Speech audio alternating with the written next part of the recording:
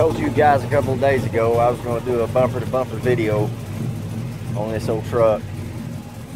So I guess we'll let it run a minute, warm up. It's been a long time since I've had it out. I took it to the car show today. We've been back for a few hours now.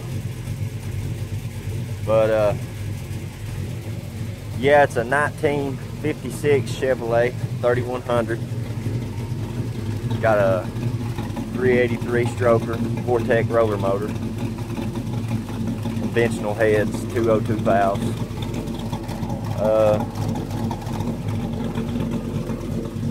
It's been the complete frame off. Took the entire truck apart. Me and a friend of mine named Sean, we brought it home from Atlanta, and a couple months later we got to work on it. I drew up plans and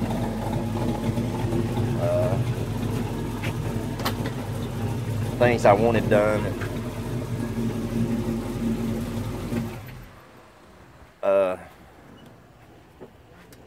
So the day we got started on it, 12 hours later, we had it entirely taken apart. These old Chevrolet trucks, all you need is a pair of channel locks, 9/16 and a half inch, and you can have one took apart in no time. See if I can get you set up here and pop the hood on it. Take a look and see what's under there.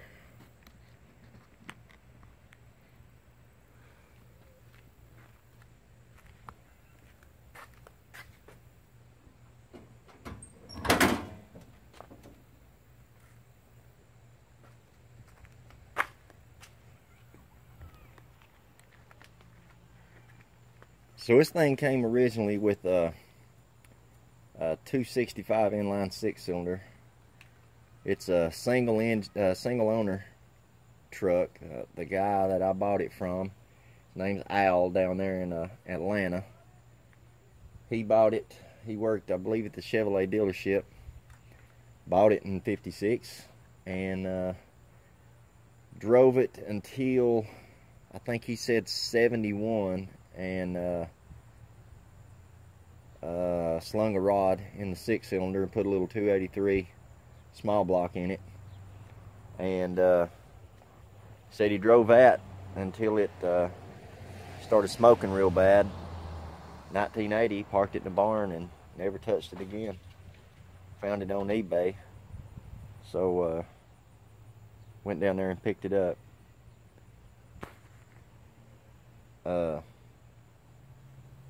Brought it home, took it apart, all the way down to the frame. The frame is the original factory frame. It's been sandblasted.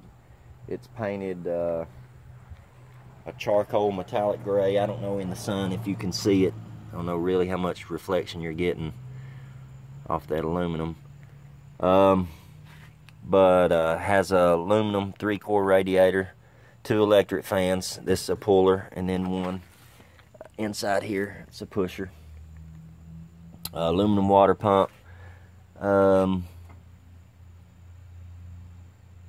It's got a double roller timing chain.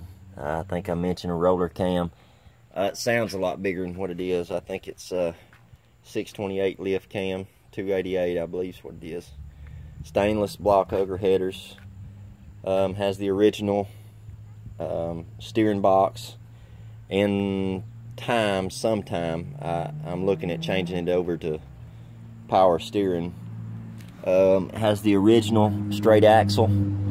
I sent it out to a guy named Nostalgia Sid up in Oklahoma, and had him narrow it a ½ inch on each side and then stretch it 3 inches. Has LED lights. Every other light is orange. The orange ones are the blinkers, and then the other blue ones are the parking lights, and then driving lights down here.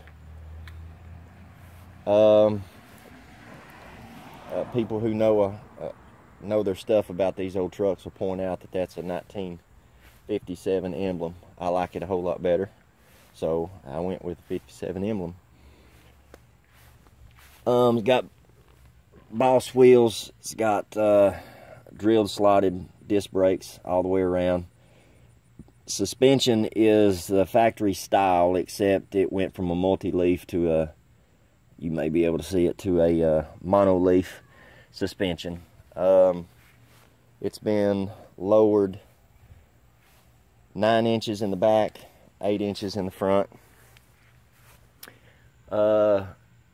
Just standard brake calipers off of a Monte Carlo or Chevelle.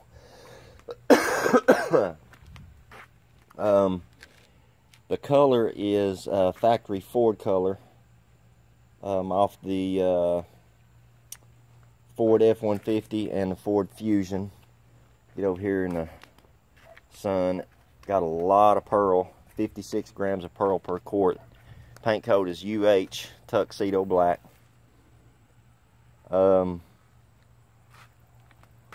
The wood is oak, stained a cherry oak color, and it's got epoxy. Turned out really nice. Painless wiring harness and fuse block relay. The interior is ostrich leather. Had a friend of mine named Carlos do the seat. I done everything else. This is brushed aluminum. It's got a coat of semi-gloss clear on it with the ostrich inserts.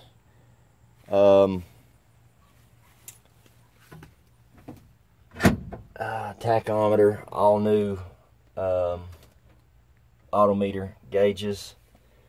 It's got the low car shifter, 700 R4 with the lock and torque converter, transmission. It's got a 625 Street Demon carburetor. Love that carburetor. Really quick throttle response. MSD ignition, Taylor wires, 2.5 inch stainless exhaust through single chamber Super 10 Flowmasters, stainless radiator catch, battery from Walmart. You can't see it, but got lighted under the hood. You also won't be able to see it, but it's also LED lights under the dash. And of course, then you have your dome light up here. Factory steering wheel, factory steering column, factory brake pedal assembly. It's got a low car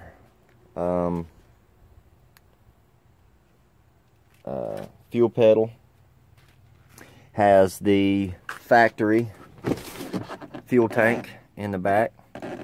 It's got crunch. May be able to see the lights now. It's got crunch speakers all the way around.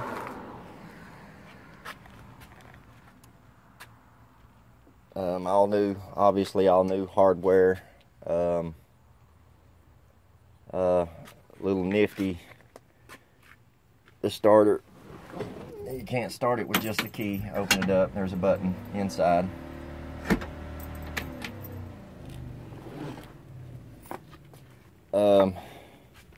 Has the, if you'll notice, has a pretty good scratch in the glass. The reason is you can buy a factory glass, but if you'll look, the factory original glass is bowed both directions. The only glass that you can get is just flat glass.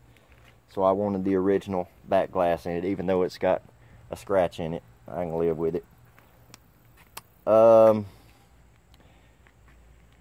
Bedsides are original. Fenders, both fenders are original. The front of the bed and the tailgate is all aftermarket. The bumper's aftermarket. Both doors are brand new. Cab corners have been replaced inside and out. This is a new driver's side fender. That's the original fender. All these panels up front are all original. Replacement grille and bumpers. Inner fenders are original. Of course, the cowls are original. They don't come off. They're welded on. Your cow vent is original. The windshield has been replaced.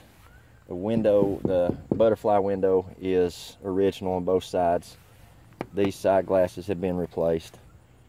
Got Dynamat insulation. Everything is super insulated. I mean, this thing is solid as a rock. Inside and out. There's even insulation under the fenders to keep any type of roar down from vibrating metal. It's a let's see what else is done to it. Exhaust is heat wrapped all the way back to the mufflers. We've got a Millodin, however you say that word, oil filter relocation. The truck is so low, it's a pain to get under. It's a pain to even get a floor jack under it to jack it up.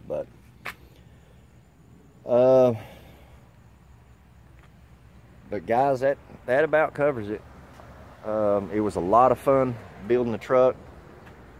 I bought it March of 2016 and finished it October of 2017, and that's pretty much non-stop. If I had any free time, I was working on the truck, and that's really getting it, especially when you're doing it, most all of it doing it by yourself. That's one of the reasons I like building these trucks. You know, you can pretty much take one completely apart by yourself. Nothing's real heavy. You know, you might need a cherry picker, but generally there's nothing really heavy, and there's nothing on these things that you can't do, you know, or a person can't do by themselves. It's a little bit more difficult after it's painted, because you don't be rough with those panels after they're finished. But I told you there was a video coming on the truck, so there you go. Leave a comment down below. Tell me what you think. Hit the like button, hit the subscribe button, and we'll see you next go around.